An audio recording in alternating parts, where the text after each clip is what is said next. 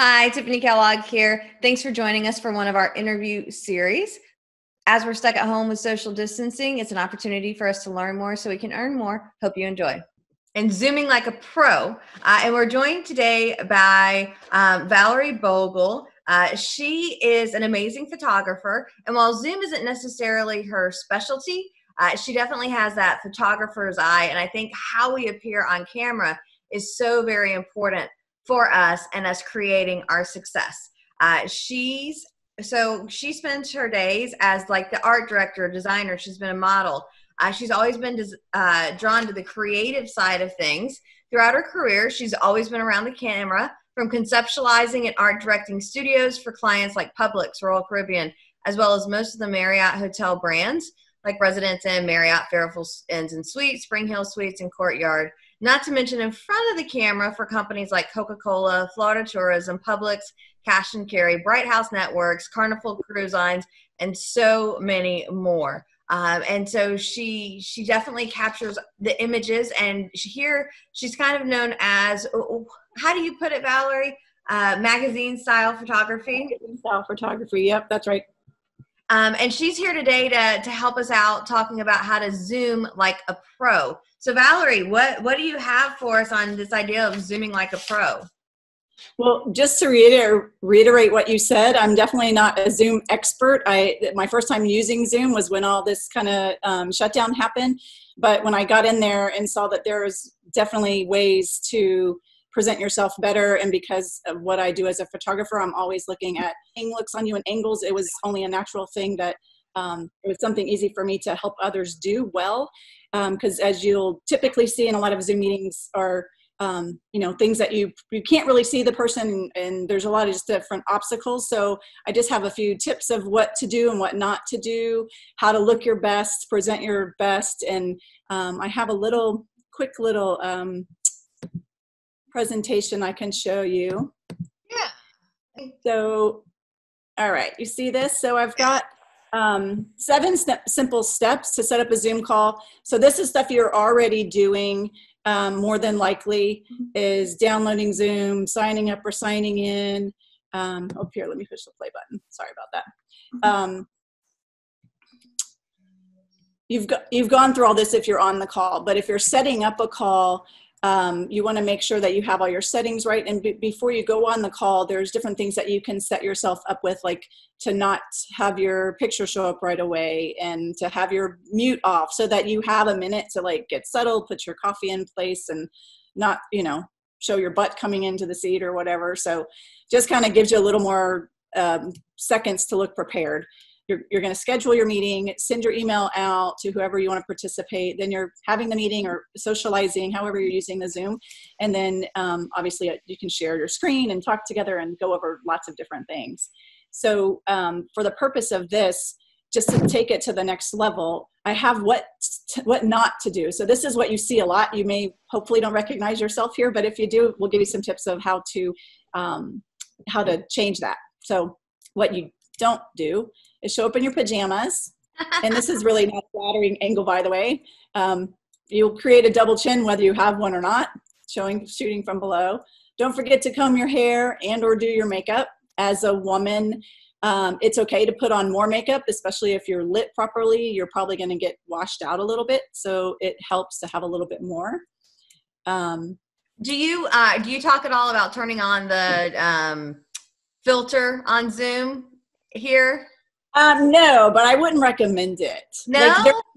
No, because if you see, it makes you look almost animated, like a cartoon, because the gradations, it might look good when you're looking at it, but I think when other people show up, they look like their skin is gradated, and then it's like, oh, they have the filter on. So then it's like, I would just rather see you like you, personally. Gotcha. But it's a personal preference. It is an option. You can do it. Okay. I just think it looks a little funny. I can tell, at least when I see them do it. I'm like, they don't need that. Okay. So you don't want to position yourself too small in the frame. A lot of times you'll see, somebody's off in the distance. Keep an idea of, look out for what's in the background, like clutter and things that are going to be distracting. a lot of this boils down to not be a distraction. Like, you just want to be in the meeting. Don't look so bored that you can't stop yawning. Like, you know, you got to keep in mind that this is more like a face-to-face meeting.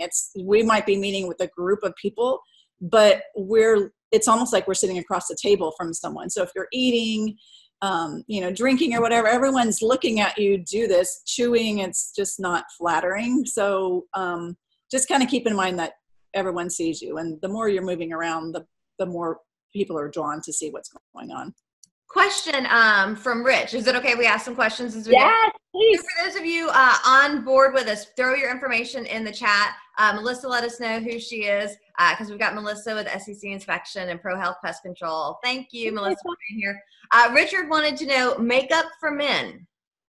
I don't, for the purpose of this, I don't think it's necessary. You know, I mean, if the lighting changes how your color looks, or you look absolutely pale, you know, it's fine. I don't think it's really necessary, though. If you're going on camera for like you know, an actual commercial or something that's more important, then yes, by all means, I would do that. You can always get like a little face lotion that has some color in it. Yeah. It doesn't have to be foundation. Yeah. Yeah. Okay, exactly. Cool. So where are we? People using the phone. Like, you always see everyone, it's common that you're holding your phone vertically, but when you're doing a Zoom, you want to turn it sideways, because then you're going to fill the frame. So when you see the gallery of people, you're going to see yourself closer, and it's a little harder to see when you're holding it like this. And sorry, dog. This is one of the things I recommend. The lawnmower is going. It's perfect timing. Hey, at least yours doesn't have a little bark. She doesn't, like, I think she's barked once since I've been social distance. Question though on the vertical, because the other day I was actually doing a program, and so I had my laptop set up here, and I had my phone in front of the whiteboard, and when I tried to put it horizontal to record me in front of the whiteboard, it actually flipped me up, so I was sideways. Yeah, I think you just have to start that way. I think when you're using it, like if you're using it to record, once you start in the vertical portrait position, you can't turn it. Gotcha. So I can try starting it. Okay. This is a whole separate lesson, but if you do record everything in vertical, and you can, in like iMovie or different programs, you can. Right. But I was actually doing it live on, and let's say I practiced in advance to see, oh, this is showing up sideways. So now I'll have to check and test it out with it horizontal to start.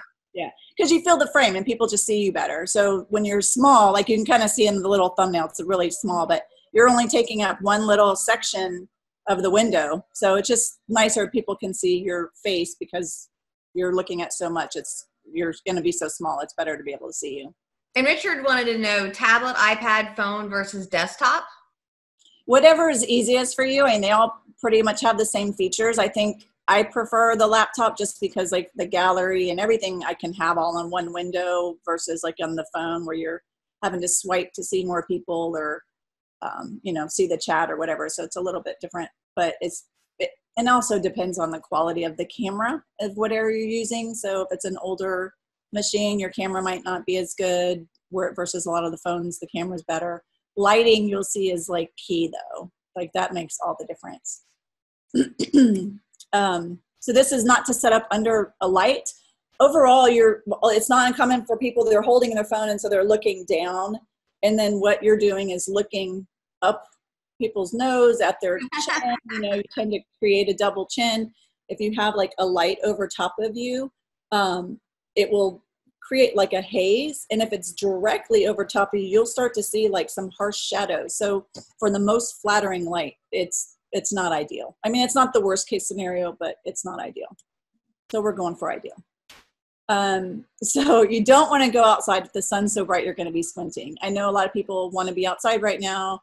But you see this, like, and they're trying to see and you know, whatever. So maybe if we were outside, but we were in the shade or underneath something. Yes, exactly. In the shade. So, and that we'll go that in the do's, but yes, okay. Do be in the shade. You can still be outside, but a lot of times people are looking for a nice background, but that's where the sun's coming from. So that doesn't work. So, don't set up under dappled light. Same kind of idea. Like if you're outside and the sun's hitting, you can kind of see like there are hot spots on your face and then dark shadows on your face. It's not the end of the world, people, but it just looks better to have like a flat light. Have the light coming from behind you. That's kind of what I mentioned a second ago. So you get that like sun glare spot, and then things behind you kind of blow up. The shooting from below, or if you are even at a slight angle below, just keep in mind what's behind you. You know, like what are people seeing? A lot of times you see a little head, you know, like coming out of the frame, you know, when people are on.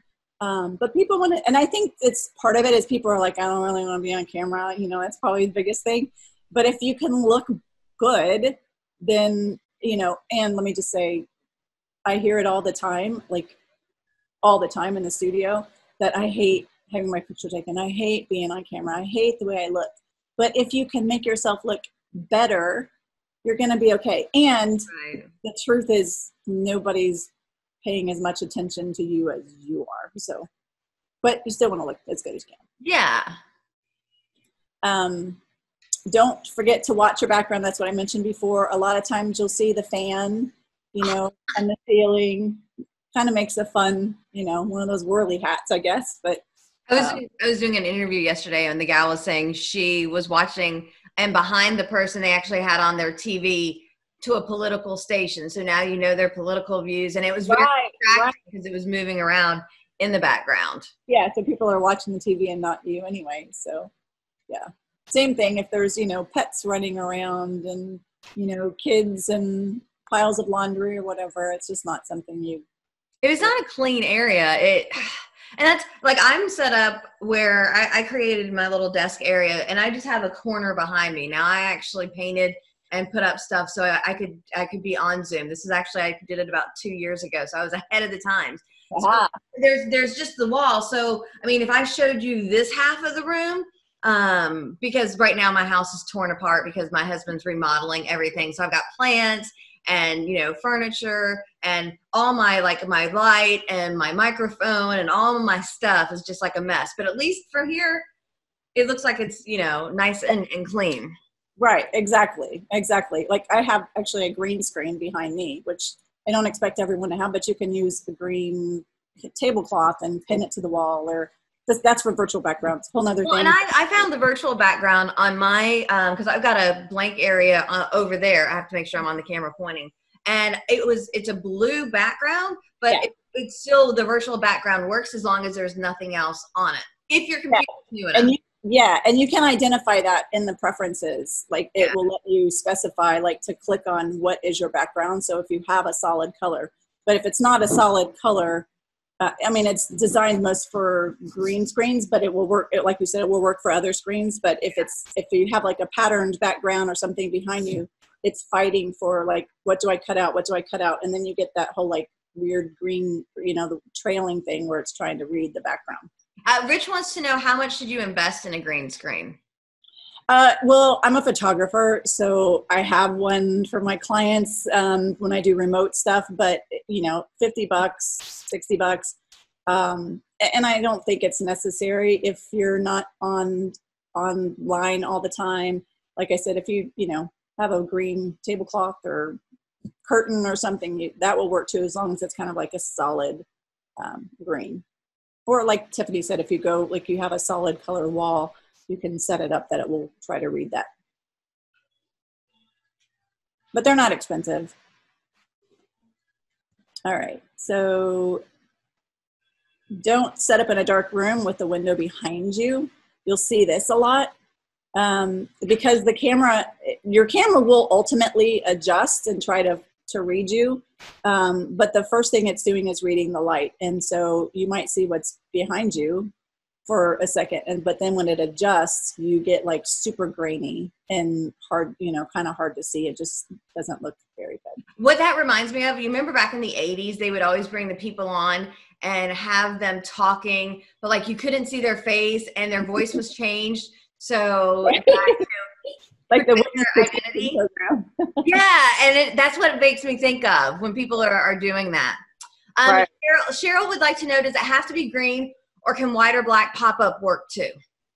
I haven't tried them, but Tiffany says she's used it on a flat color wall and it's worked. I know that I've used, like, on the back of my green is blue. And the main reason is if you're using a green screen, you can't wear green, so you need a different color. So my guess is it probably would work. You can just try it. I saw Eric Bunch use a white pop-up. Okay. So when you're in the preferences, Zoom, you go to preferences, and then on the left-hand side where you'll see virtual background, when you click that, you'll be able to choose what your background is. If it's not, they have some stock ones that were there. Some people say they don't have them, but oh, that's lovely. Well, and that's because I've got the stuff, you know, it's an interesting thing because I have the stuff behind me. It doesn't work. Let me see if my wires will go. Yeah, because it's trying to read everything around you. Yeah, versus when I'm over here and it's all, so this is me on the blue. Okay. Not perfect. Now, do you have, yeah, because you're still kind of wavy. Do you have in the virtual background preferences, do you have it clicked, I have a green screen, or that you have? So my computer is so old, it doesn't give me the option of not using a green screen. Oh, okay. Well, in the Zoom preferences, like when you're in virtual background, there's an option at the bottom that says I have a green screen, or I'm using a green screen or something. So if you have that, you would click that. And then you have the option, there's a little button right below the photo that you've uploaded that you can click, and then click the background. So I can show you how to do that. Do you want to take a second to do that? Sure. All right, let me get out of this one. Again, I'm going to pause this share and do a new one. As soon as I can find my mouse, where did it go? If I can tell you how to use Zoom, I just can't use my computer. If not, I could share. I literally can't. All right, so I'll show you all mine while she's finding her stuff, hopefully. So here's there we go. So why is it doing that? So hopefully you can see down here all my mess because it's not pulling Zoom up. Yeah, you have to specifically share that. So is it showing? Can you see the virtual background? Yeah. Okay. Yes. So I just went down here to stop camera, but the arrow beside it, choose virtual background.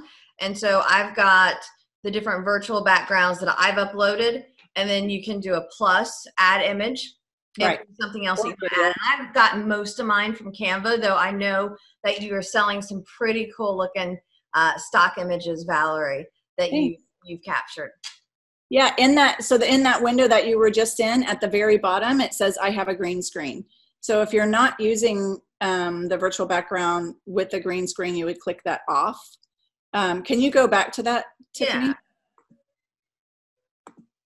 I just had lost control of my mouse for some reason.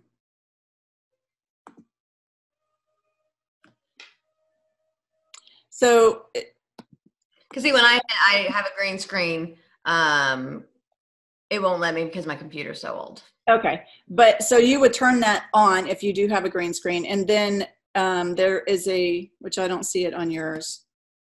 You would click on there would be on maybe on the newer computers, or depending on what's compatible. Up underneath the window, where you are, there would be a little button that you would then be able to sample your background. So it's kind of funny if you sample your face, kind of like you were doing before, like if you picked a lighter color, it would fill all that. Gotcha. So anyways, did that answer your question, or did we just give you all kinds of other information? If not, I have found that Google has really great, Zoom has really great help. I'm stuck. But yeah, you go to Zoom. Their help is usually pretty easy. Yeah. All right. So you want to take back over and tell us some more don'ts, and then let's get to the do's? Yes. And again, as you guys have questions, please pop them in the chat box, and I will ask Valerie her answer. Here we go. Let me go back to where we were. Okay. So we're back to don'ts. Don't take a call. While you're on a meeting. It's quite obvious, not to mention you wouldn't do it in person. I mean, unless it's important, obviously. I would say if that's the case, you can always stop video so that your profile picture comes up, or your name. Yes, just like that. Mute yourself so that you're not, distracting and people aren't thinking that you're rude. Don't text, same idea. It's obvious when it's going on, it's a distraction. Don't have side conversations, you know. Oh, I always love it when the spouse or the kid, you can tell. Yeah, get down, stop, you know, I'm in a meeting. So this is kind of a cool way to do it, though. If you mute yourself, you can kind of be somewhat discreet and still talk. Oh, wow. Well, I guess you can't be as animated as I am. You have to try. Yeah, you have to subdue yourself for sure. But, you know, at least I will not be doing that. You can conceal it just a little bit. Don't treat your camera like a mirror. You know, you're picking stuff out of your eyes, looking at your teeth, or fixing your hair. Rich wants to know Zoom versus Google Hangout. I don't know anything about Google Hangout. Sorry. This Zoom is all new to me too. I would say the same principles apply. Like whenever you're on any of these GoToMeeting, you know, FaceTime or whatever, if it's a professional setting, you know, you still want to look like a professional. Obviously, I think people, and given what we're dealing with, are more understanding of distractions and kids and whatever. Yeah.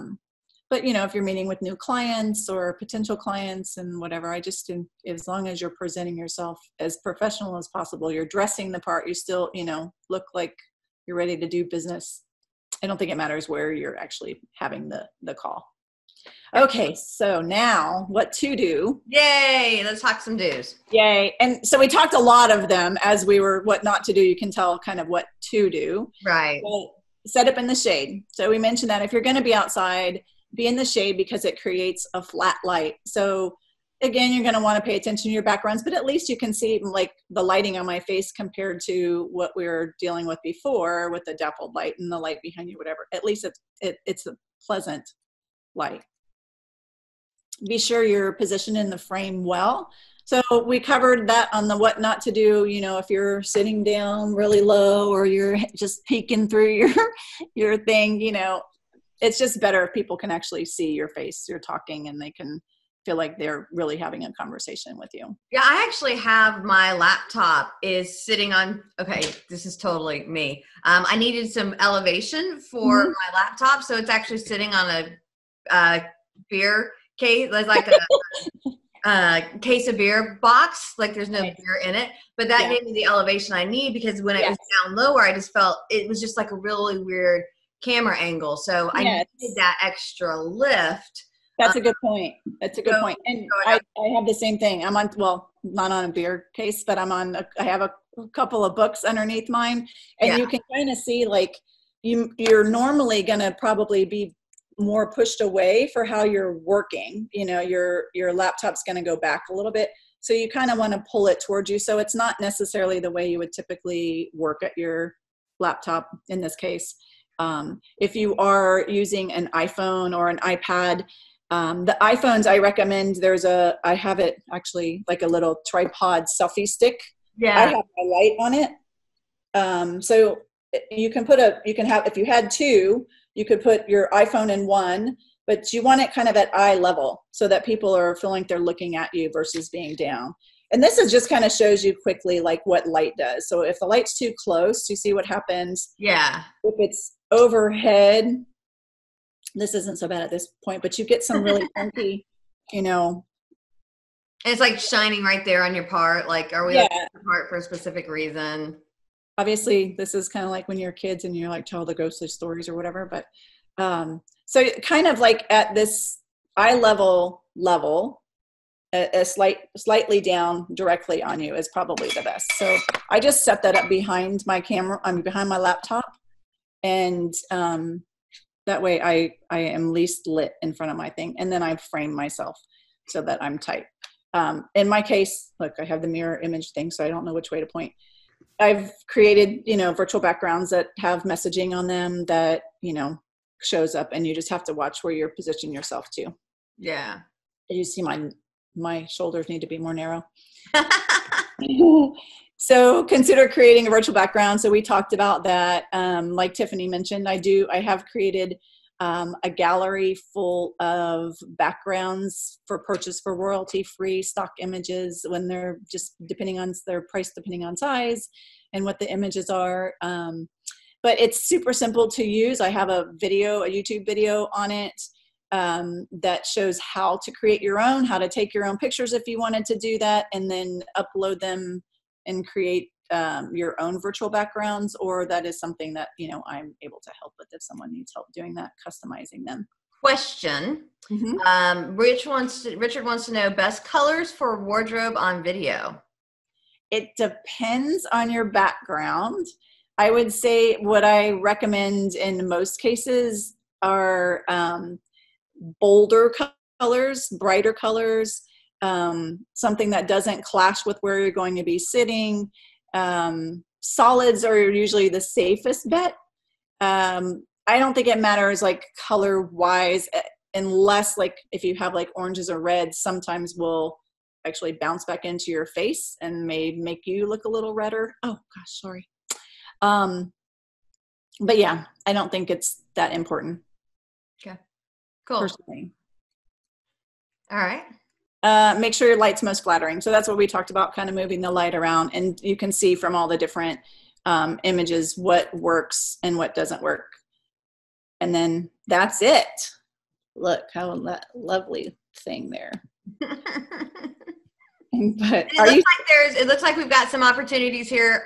Your YouTube channel what is your YouTube channel? Because it looks like how to video conference like to pro, how to create your own virtual backgrounds, how to Zoom church with your family and friends. So it looks like we got some stuff here. If we wanted to go to your YouTube, where would that be? Yeah, it's Flourish Magazine Style Photography. I would tell you I have the special URL set up, but it is not easy to find. So I would just look up Flourish Magazine Style Photography and you should find it. I can put a link in the chat too. Yeah, that works.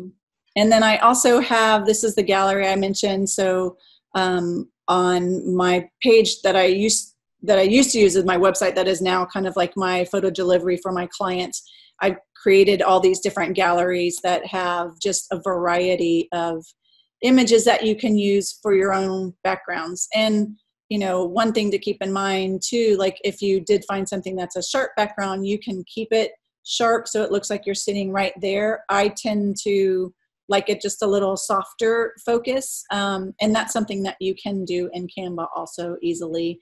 But if you're going to put, any messaging on it, logos or whatever, typically, unless you have like a really solid space that, something can be knocked out of where it's not, conflicting with your logo, then usually the soft focus just makes it a little easier to do that. But so there's just plenty of, different backgrounds that you can use. Look like you're sitting at the Vinoy or some resort or in your office building or whatever. It looked like Armature Works I saw too. Yes, there is Armature Works there too. Good eye.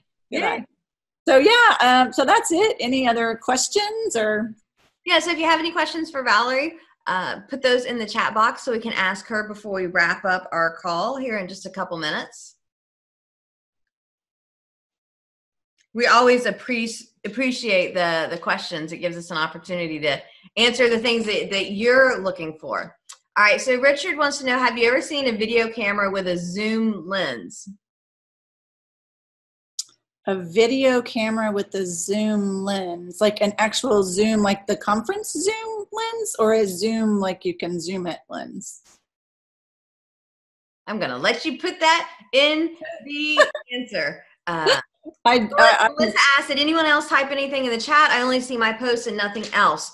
So Melissa, we have had some people that have been commenting, but they've been sending it just to the panelists instead of to the panelists and to the attendees as well. Richard clarified zoom to enlarge. No, I haven't. Well, I haven't seen either. I was just curious what you were you were trying to say, but no, I haven't seen that. Mm-mm. So I was on a Zoom call last week. I'm on a lot of Zoom calls lately, and the gentleman did have a Mac. And there is, I want to say he said it was like $20, and I don't know if I wrote it down somewhere or not. Oh my gosh, who knows? I've got lots of notes all over the place. But it's actually, it was able to move his camera around a little bit, so zoom in a little bit or left or right side. I know he had that for a Mac computer that had that opportunity. I remember Spencer talking about something like that, like the vid something, like there is another app or program or something. I haven't used it. Okay. So I'm just sitting relatively close to do I look clear to you in what you're seeing, or it's because I can only see how my computer shows me. I think you're fine. Though I guess depending on how your setup was. If your setup was further away, but you wanted to appear closer without being closer, that could be an option. But yeah, this was a Mac, and when it's Mac, goes over my head because I'm still PC. Yeah, that's okay. It's okay. I think I saw another question here.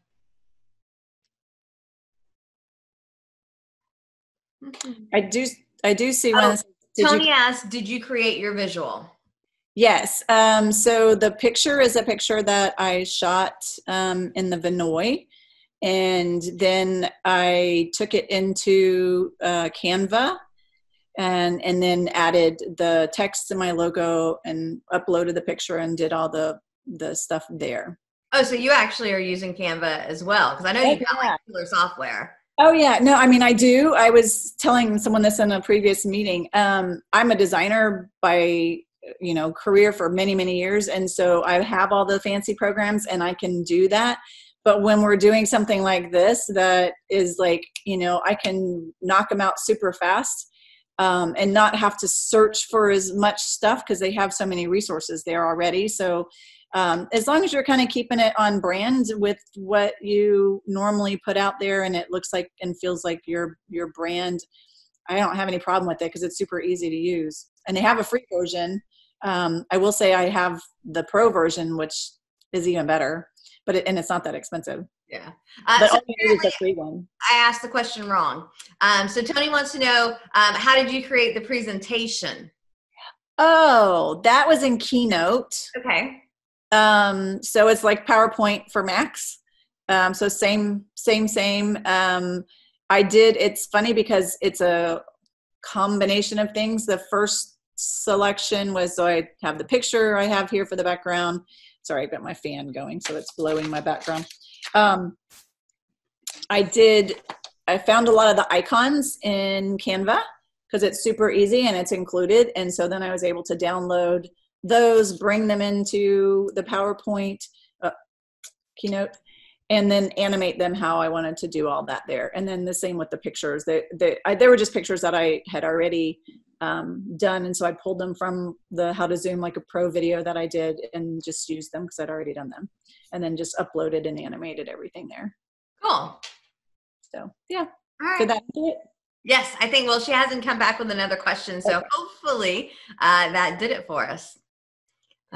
So if they want to get in touch with you, whether it's to, get some of the stock images, to ask, maybe set up a consultation with you for some in-depth and, personal, not free, but paid, let's get Valerie to help me out.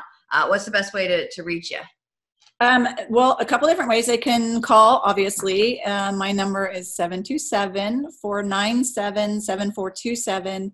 You can find me on my website, which is shootwithflourish.com. And I just posted in the comments the link to the gallery if you're interested in royalty-free images. And there's also a button there if you wanted any custom stuff or needed any more information, different sizes or whatever. You can find that just by shooting us an email that would go through that site. And then, of course, I'm trying to keep up with adding more content on YouTube for just things that are helpful to people. So you can subscribe there. That would be great. Cool. And then Rich had a question. Photos from smartphone direct to Zoom. So meaning, do you upload from photos from your smartphone to Zoom, like for a virtual background? Is that what you're asking? Because if yes, that's yes. Okay. Yes, you can do that. Absolutely. I think like depending on the phone that you have, like the later phones, like the iPhone 11, and I'm not sure about the Samsung, but I think have the feature where you can do a soft focus. And I know like even on some of the earlier ones, like the portrait on the iPhone, lets you focus on one thing and soften the background. That gives you that kind of like similar look to what I have. I think looks better than a super crisp background, but it's all personal preference. So you can just take a regular picture of just anything. Like I have sample pictures, not here directly with me, but where I've just walked around the house and have taken pictures. Here I am sitting in front of like my living room set, or, you know, the dining room area, whatever, clean and uncluttered, and then load them up as my virtual background. And I so want to do that for my bookshelf room. Yeah, see? Because it echoes in there because it's so big and the lighting sucks and I don't have a desk or anything in there, but I would love to do it. I could just take a picture of it. That's brilliant. That's why I'm here. Glad I could help. All right, last chance to ask Valerie any questions that you might have for her. And I'm trying to pull up one of my pictures because I want to show one of my pictures. Not one of my pictures, one of your pictures before we head out of here.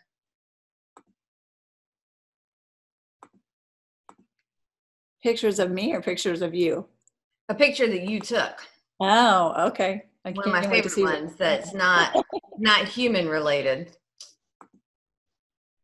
But I don't know if I just downloaded it or not. Oh, I know which one you're talking about. I figured you did. All right, so no other questions yet. So I figure, you know, you don't want your dogs disturbing you.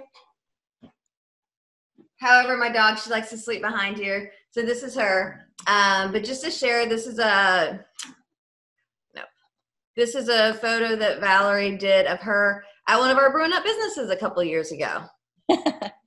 So I always just think that she is adorable, drinking her beer. Yeah, that was classic. You don't see that every day. No, you don't. And no dogs were harmed in the drinking. You know, she didn't actually drink the beer. So, Valerie, thank you so very much. We have lots of people in the comments saying thanks. We appreciate it. Great conversation, super helpful. So thanks everybody for being here. We so appreciate it. Thank you, Valerie. Thanks, sharing your stuff. Check out her on YouTube. Check out her on social media. Reach out if you have any questions, comments, anything that she can help you with. And that's it for this morning. Thank you so much. Thanks for having me, Tiffany. And Thank you. Appreciate you guys. Bye. Bye.